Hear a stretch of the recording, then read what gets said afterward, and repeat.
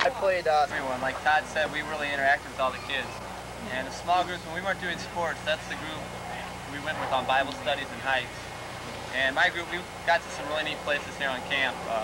Railroad Ridge, Barber Cliffs, and Devil's Backbone, which is a rock outcropping, and in parts it's about only 6 feet wide and drops 50 feet each side. So I had your kids and say no, well, we have State Park and back, which is about 3-mile hike. Some of them did it in the rain. They all went on an overnight canoe trip, and most of them got rained on at one point, whether it was on their way there or on their way back. They cooked out in the rain. We did a lot in the rain this week.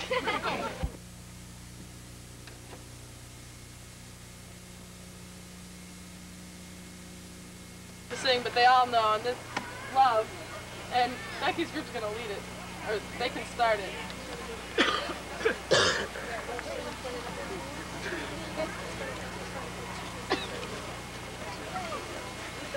We're gonna split it up into 2 groups, so my group is gonna kind of get half of you guys in the front over there. Lori.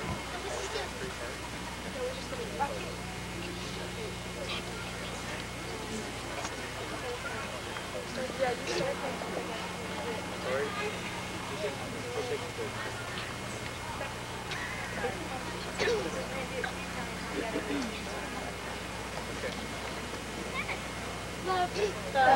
Lord, you have my heart, and all your soul, my mind, and love all mankind, as you love yourself and love. Lord, you have my heart, and all your soul, my mind, and love all mankind, as you love yourself and love.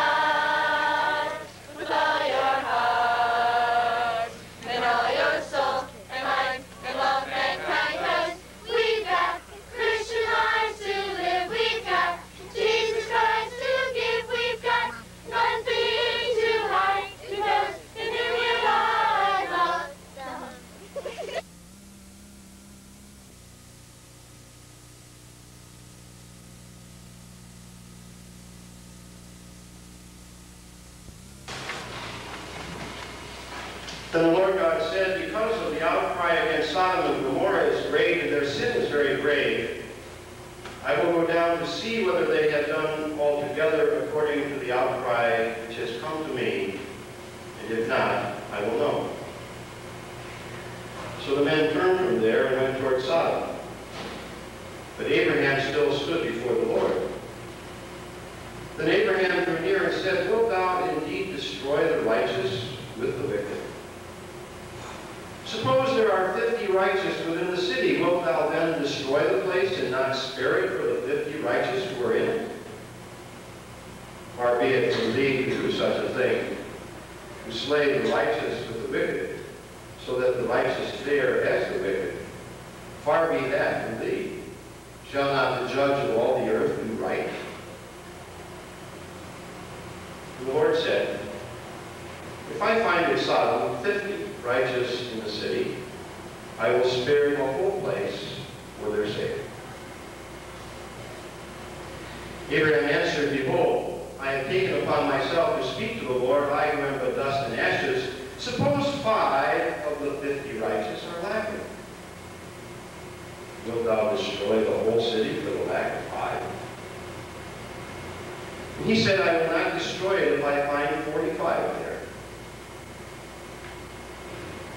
Again he spoke to him and said, suppose 40 are found there. He answered, for the sake of 40, I will not do it. Then he said, well, let not the Lord be angry, and I will speak. Suppose 30 are found there. He answered, I will not do it if I find 30 there. He said, behold, I have taken upon myself to speak to the Lord. Suppose 20 are found there. He answered, for the sake of 20, I will not destroy it. Then he said, O Lord, let not the Lord be angry, and I will speak again what this was. Suppose 10 are found there. He answered, for the sake of 10, I will not destroy it. Here ends the first reading.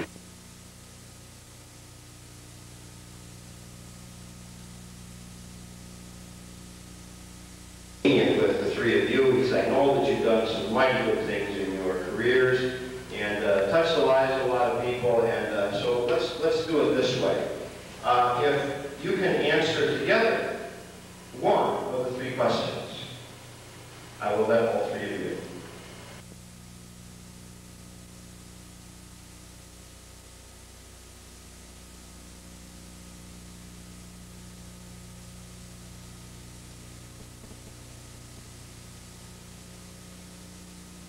Christen the LOMC turtle. If you would turn over on the back side of the sheet.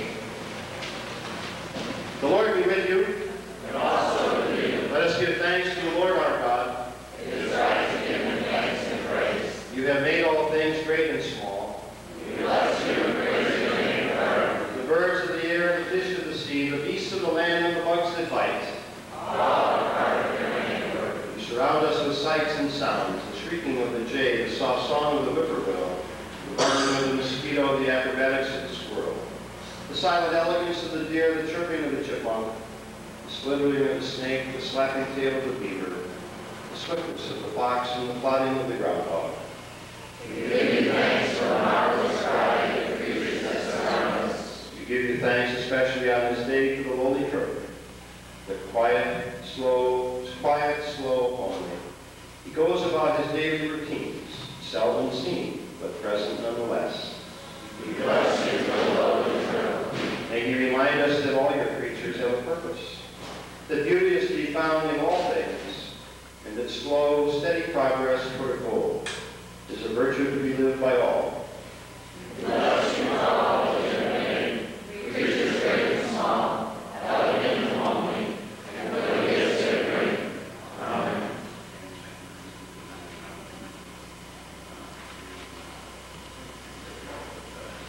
Long before campers and horses trampled your domain, you lived on this land.